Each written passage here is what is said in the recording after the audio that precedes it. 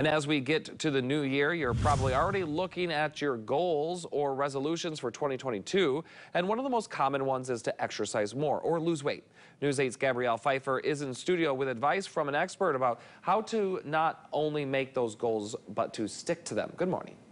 Good morning, Tom. An exercise physiologist with Mary Free Bed Sports Rehab said the biggest thing to remember is to have SMART goals, which stands for specific, measurable, attainable, realistic, and time-oriented. That means if your goal is to run a marathon, but you're not a runner, don't try to run one in February. Todd Buckingham said instead, starting small is the best way to go because those goals can be more realistic to achieve. And plus, they're saying that you should write those down because studies show your chances of achieving your goals goes up by about 33%. And if all else fails, there's always the buddy system.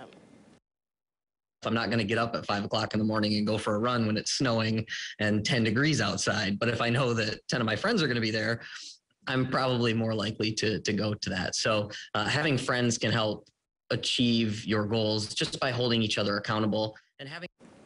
If you're still struggling, you can also reach out to a professional like a dietitian or a trainer for ways you can get where you want to go because they can actually tailor something to your needs. Reporting live in the studio, Gabrielle Pfeiffer, News 8.